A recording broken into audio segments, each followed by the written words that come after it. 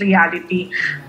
May mga natutunan ka dito? May mga learnings ka din dito na ina-apply mo ngayon dito sa Limitless? Yes. Yung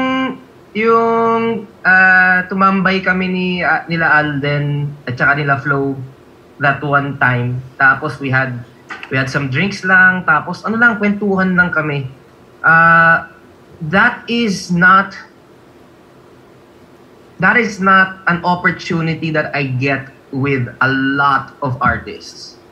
A lot of artists, you know, that I work with, I think the only ones that I have this kind of a relationship with, si Tita Regine, my dad,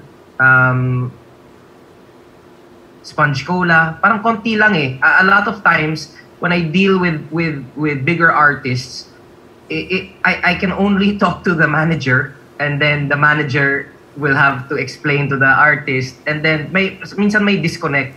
And a lot of those shows are still very successful. But one thing that I learned talaga from Alden's reality is that whatever concept you come up with has to stay true to the artist, to the personality of the artist. Hindi siya masyadong nagwo-work pag gagawa ako ng konsepto for an artist, tapos sabihin ko sa artist, okay, ito yung gagawin mo, ito yung sasabihin mo, ito yung direction. This is my direction for you. It's nice. A lot of times it's nice. You know, we have nice stages, we have nice visuals, nice lighting. But I think really the stronger the impact when we stay true to who the artist is.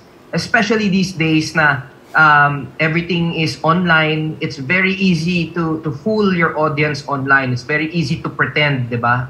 Dun nga lang sa Instagram or sa Facebook, filters, di ba? It's so easy to edit everything. In this case, because it worked with Alden, we really wanted to make sure that everything that we put together really highlights who Julie is. It wasn't really coming from us.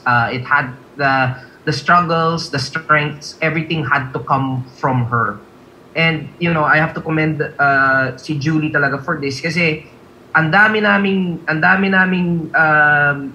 plans, no, dun sa Mindanao, and there were so many. We encountered a lot of major problems, but Julie never complained, not once. You know, she was just always game, and si Alden, you know, was like that as well, di ba? Na parang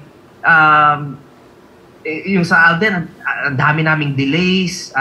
We had some challenges between the broadcast team and the VR team. And si Alden lang yung nandun sa gitna nung lahat nung gulo. And he never complained. He was always just so gracious. He was always so game. And I think that, you know, when the artist has that, you know, that heart, that's how we really achieve greatness, diba? That's how we are able to put together amazing projects. Okay. Thank you, Direk. Baka pwede rin, no, in the future. Alden and Julie together. Salamat po, Miss Rose. I'm available po. I'm available. Okay, thank you po. Congrats kayo lahat.